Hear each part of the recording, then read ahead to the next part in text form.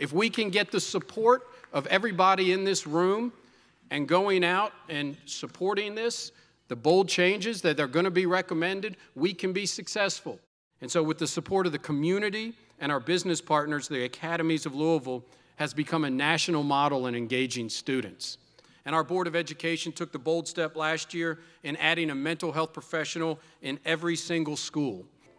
I'm excited to announce that we will be proposing an interest-based magnet to our board that will open in the fall of 2021 for elementary students who have a passion for music. This school, which will be located in West Louisville, will be a diverse school that will show that every student can be successful in music no matter what their economic situation. Every student will receive an instrument, will receive 250 plus hours of music instruction a year, and will work alongside a close partnership with the Louisville Orchestra.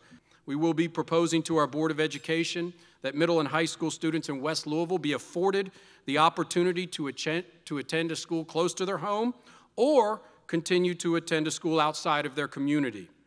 Currently, we have 28 schools that are considered end of life. That's measured by their HVAC and roof, meaning any day, 28 schools we could have to close down because of the facility. 30% of our high school students are chronically absent because they're waking up before 6 a.m. to get to school. We have to be committed to moving that start time back, adding additional start times, and being willing to look at the way we do things differently with start time.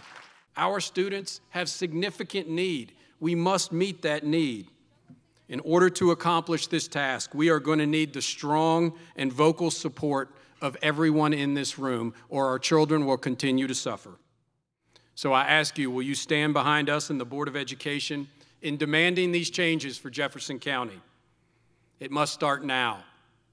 I believe together we can build a new future in JCPS, and without a doubt, I believe we can be the best urban school district in America. Thank you.